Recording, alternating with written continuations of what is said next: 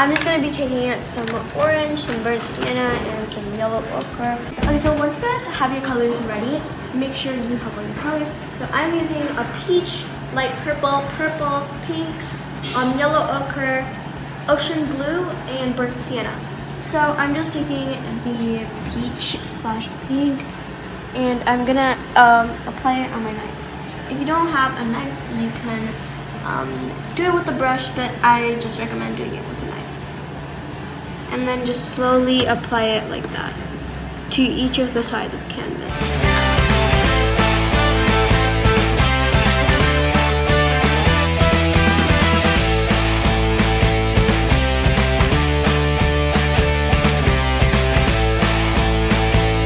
Once you're done with that, you can go ahead and choose your next color.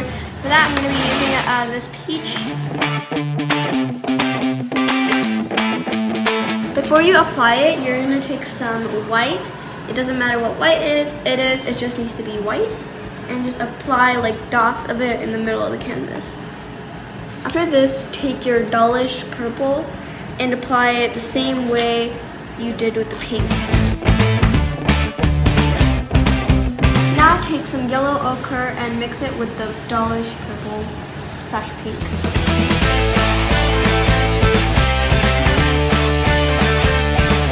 You want to make sure your brush is completely dry. It has no wet substance.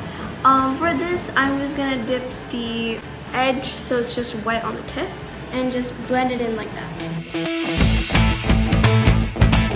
Take the brush and slowly start making strokes toward this side.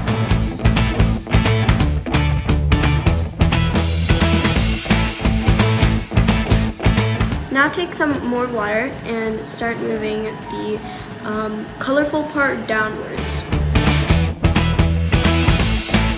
Now the dull color will have some color, so now you can start to blend it again. Once you're done with that, take a bit of water and start making like a mountainy kind of curved shape.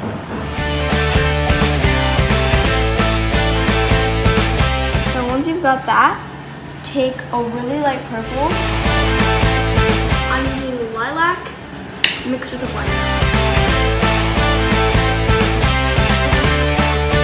Make sure the purple is really white. Almost done with the painting. I finished up the grass and I just added some darker shadings over here. I'm just blending the cloud over here and then stroke it downwards and then just blend it normally.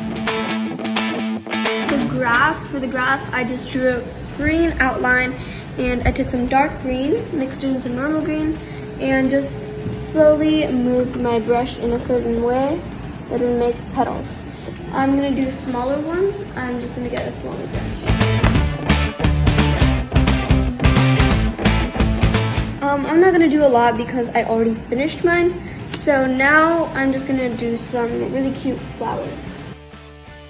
Take this and just kind of start making little, like, I don't know, dots, kind of.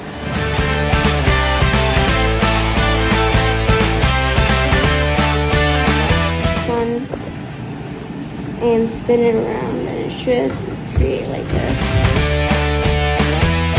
hold it at the top and the bottom.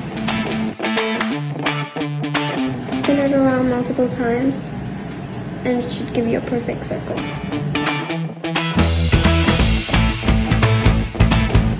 Now add some white for some highlights. So I'm just adding some finishing touches, but other than that, really good. Okay guys, so this is the final product. This is so cute. Comment down below if you guys want more painting tutorials. I would love to do them. I love you guys so much. Bye.